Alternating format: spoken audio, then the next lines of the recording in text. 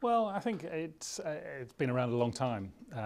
We've been around for 173 odd years, and certainly we're going through a very good period at the moment. And I think that's built on, I would say, three key things. One is really top quality artistic excellence, and our leader, Vasily Petrenko, our chief conductor, has just transformed the orchestra and the quality of the music making and the ambition of the music making over the last 6 years or so.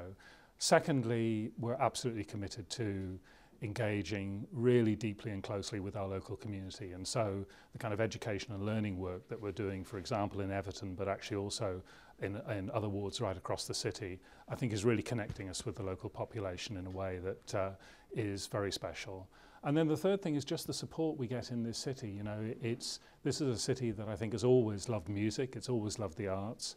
We get wonderful support from people like the City Council, but also our audiences are incredibly loyal. They really take a pride in Liverpool Philharmonic, whether it's the orchestra, whether it's coming to the beautiful Philharmonic Hall to see another kind of performance. There's that real sense of ownership, which I've never seen in any music organisation anywhere else in the country, actually.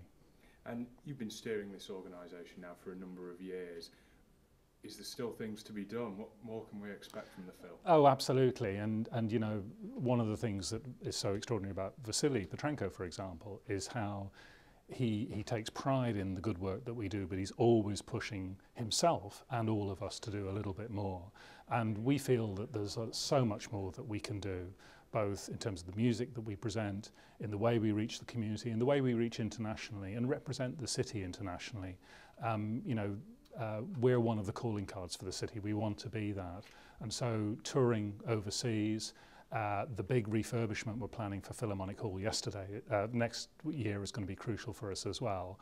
And I think with that, there's still a lot more we can do.